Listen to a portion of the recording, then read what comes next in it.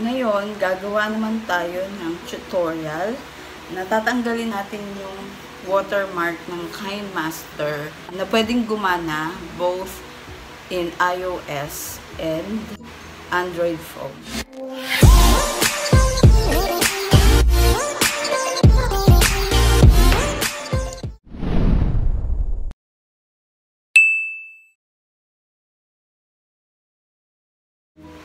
Hi guys! Welcome back to my YouTube channel. At kung bago kayo dito sa channel ko, please subscribe and pakitik na rin yung notification bell para hindi nyo ma-miss yung mga susunod kong upload na video katulad nito. Today, gagawa tayo ng tutorial kung paano tanggalin yung watermark sa kinemaster na wala kayong kailangan i-download na AC Market.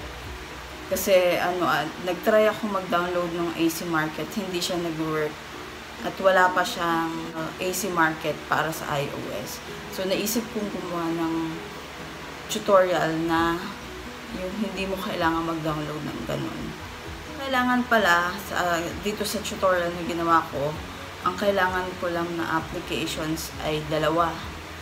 Yung kinemaster at iMovie. Pero merong ibang app na ginagamit kasi pag sa iMovie alam ko sa iOS lang siya gumagana. So definitely gagana din siya kung basta kailangan meron pa kayong isa pang application na pag-edit ng video aside from kinemaster. Napili ko yung kinemaster kasi ang ganda ng features niya. So kumpleto siya, unlike sa iMovie, hindi kumpleto yung feature niya compared to using yung PC.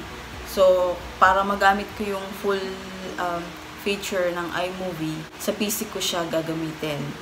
Pero ang kinemaster, pareho ang feature niya sa PC at sa cellphone. Kaya gusto ko siya. So, kaya naisip ko siyang gawa ng tutorial. So, tara na! Open ko lang muna yung kinemaster ko. Ayan, meron akong ginawa kanina. So, ayan. Ito yung ginawa ko. So, makikita nyo may watermark dun sa taas. So, tatanggalin natin yan. So, check ko lang. Ikliin ko lang para mabilis mag-render. Ayan. Tapos, kiklik lang yung layer. Cropping. Tapos, meron yung start at saka end position.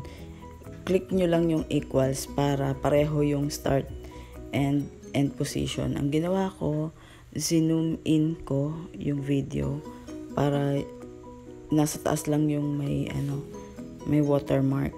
Kasi mamaya, ika-crop ko naman yan gamit yung iMovie. Pwede naman kayong gumamit ng ibang video editor. Ayan. So, i-render ko na siya. Okay, pili lang ako ng 720 lang. Ayan, no thanks. So, exporting na. Hintay lang natin ng konti. Ayan, tapos isa-save ko lang siya. Ayan, na-save ko na siya.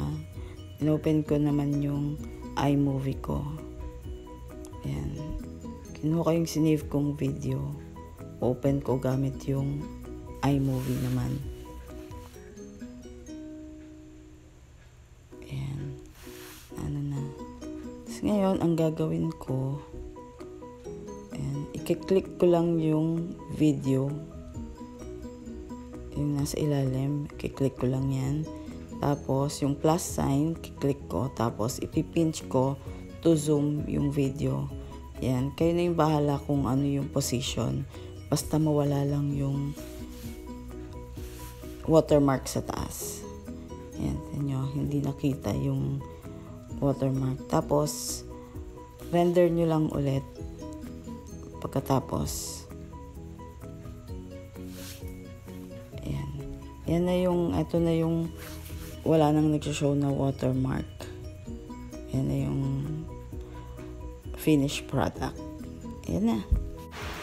Ayan guys, I hope meron kayong natutunan na bago sa akin ngayon. And nagustuhan niyo tong video na to, please subscribe to my YouTube channel and pakitik na rin yung notification bell para hindi niyo ma-miss yung mga susunod ko o future kong videos na i-upload ko. Again, thank you so much for watching. Bye!